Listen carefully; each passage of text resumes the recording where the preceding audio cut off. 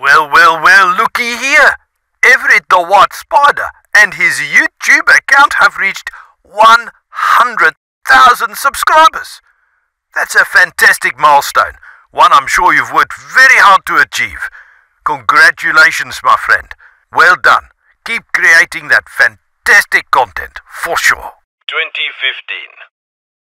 I would like to think that people will remember all the great pieces of content that came out in 2015.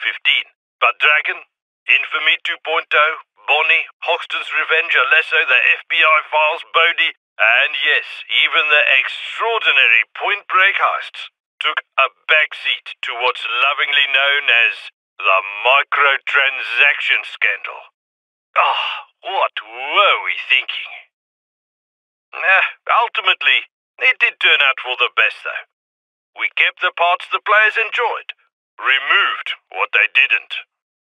We also saw the release of the limited-time DLC, the Completely Overkill Pack. And Asters, it's sold out, so stop asking me for codes.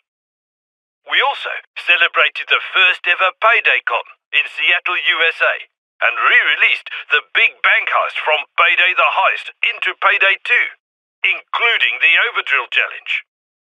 Oh, and the Point Break heists, that terrific movie collaboration, introduced the greatest addition to pretty much any game ever made.